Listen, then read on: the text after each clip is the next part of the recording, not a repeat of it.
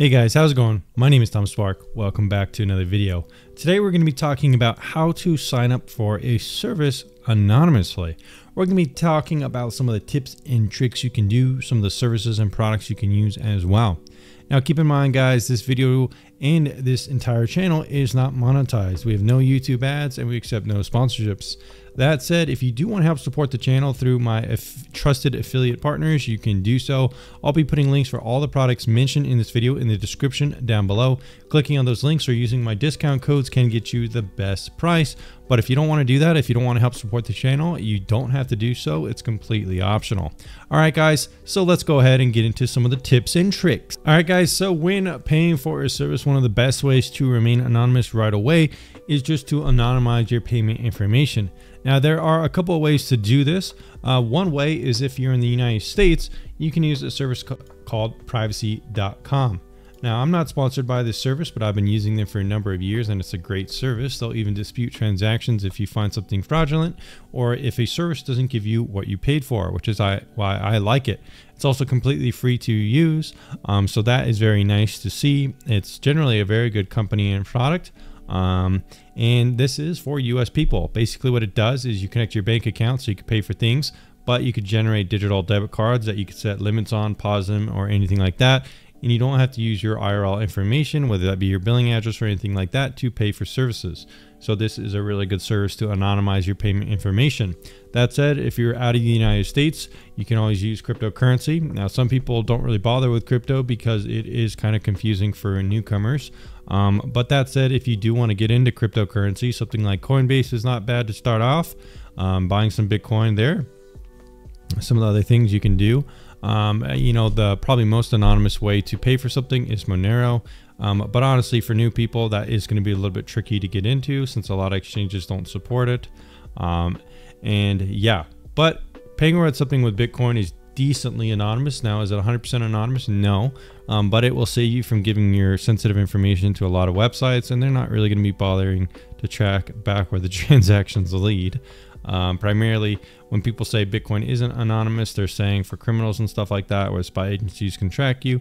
But for basic transactions and everything like that, it is more anonymous than just using a credit card that links back to all your information. So that's two different ways to pay anonymously.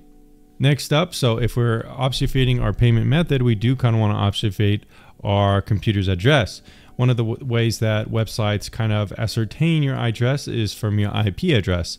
When you go to a website, they can see your IP, and this means they can see your general real world location, and they can kind of track you based on who you are by your IP address. One of the most popular ways to do that is to hide your IP address is by using a VPN. Now, most of the content here on the channel is around VPNs, and we've made one of the world's first VPN tier lists. You could check out vpntierlist.com, or I've rated pretty much every one objectively with a rating table. And you can see all the individual scores in this huge table I've made for pretty much all the biggest VPNs right now. For this video, we're actually going to be recommending to use a VPN called Surfshark. Now, Surfshark is the #2 rated VPN here on the channel. It's not perfect, no VPN is. But that said, for this video specifically, Surfshark is a good VPN because it does include some things that we do want to use. Some of the things that Surfshark includes are some really cool alias features, which makes it very useful for paying for things. So guys, when you are paying for things, sometimes you'll have to make a fake payment information. Let's say using the privacy.com, or you're signing up for a service. You want to kind of obfuscate your identity by making fake details. Now, the cool thing about Surfshark is if you do get the package here that has online alias, so as long as you get the Surfshark 1 package, use my link in the description to get the best ongoing deal. It has 12 months, 24 months, so pretty good deal for what it is. But as long as you get the middle package or better, you can have this cool alternate functionality. So basically, you can manage the details in Surfshark's kind of online form here. You could create an alternate persona and kind of save it.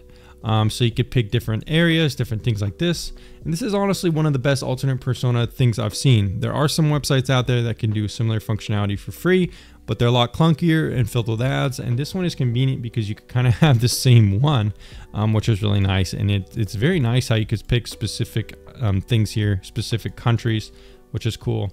And you could copy all the details, and you could even see it within the app too, just to copy each individual one. So using this is a good way to obfuscate your payment information and keep yourself more secure. Another cool thing with Surfshark is that they have this alternate email feature, which basically lets you make a kind of fake email address that will forward it to whatever email you want. As you can see, it's very easy to use. You could pick a wide variety of email domains. You pretty much just click this and then link the email, and it will forward it to you. So that is pretty cool. You have the fake kind of credentials you can make. You have this fake kind of email, and you have the VPN bonus. That's why I recommend this one for this video.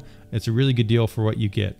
Additionally, not only that, but with Surfshark, you do get antivirus for this plan too, which is really nice. So if you're paying for antivirus, this one is pretty good. It uses Avira SDK, which is a tried and trusted antivirus kind of maker.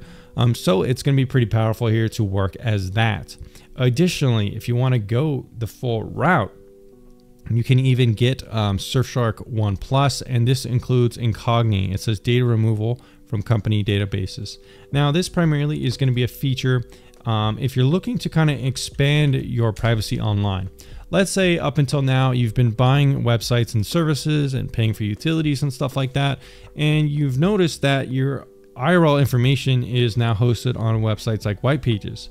Now, what this feature does, Incogni, or it's included within the Surfshark right here. It doesn't say it's Incogni, but that's what it is. It's included within. You'll get this one included, and this is going to remove your information from websites like white pages. So it will remove your address, your phone number, and stuff like that.